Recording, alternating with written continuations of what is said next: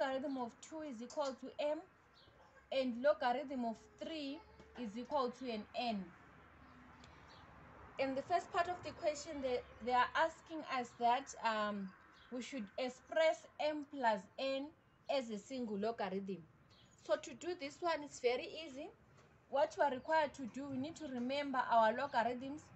Remember, logarithm of mn simply means that it's logarithm of m plus logarithm of n, right? So since we are given m plus n, it simply means that as a logarithm, it was logarithm of 2 times times 3.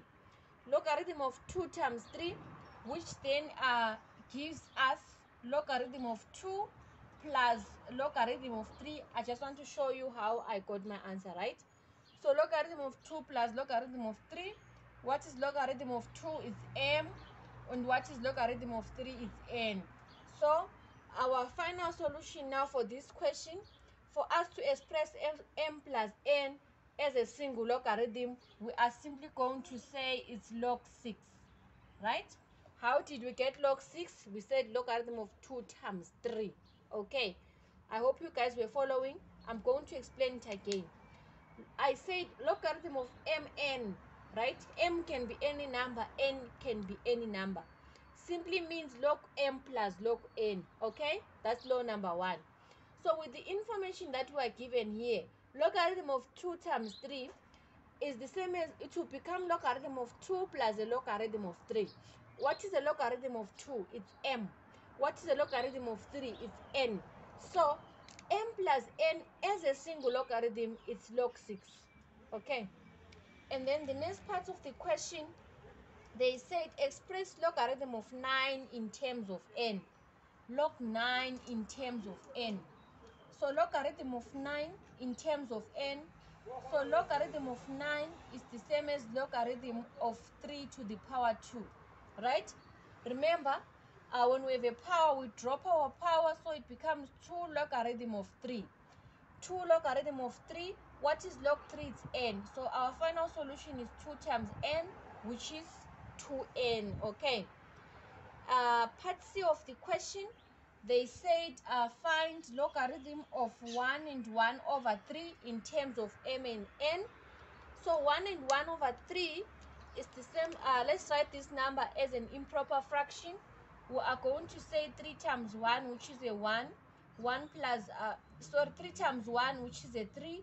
3 plus 1 is a 4. So it becomes logarithm of 4 over 3, right?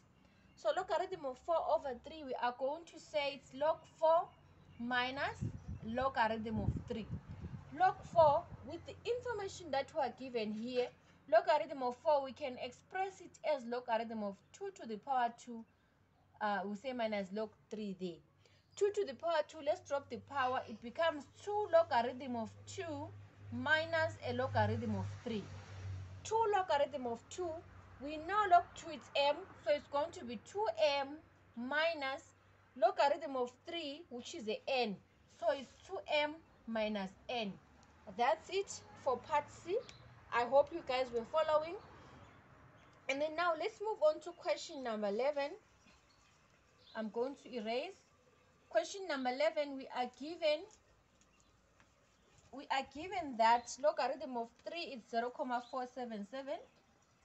Log 3, to have a base, no, 0,477, and log 5 is 0,699. Remember, if we don't have a base, it simply means we're in base 10. And part A of the question, they said find logarithm of 15. Part B wants us to find logarithm of 225, log 225.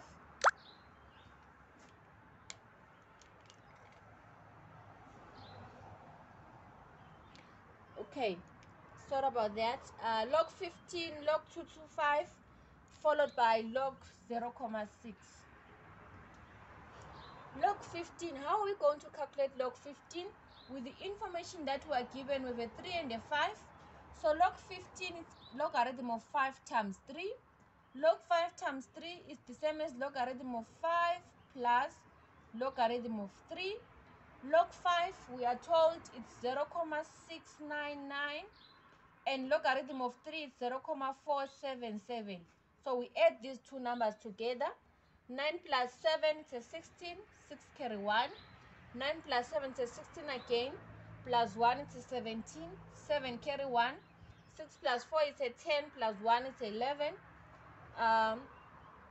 And numbers after the comma is 3, so it's 1,176, like that. That's for logarithm of 15. What about logarithm of 220?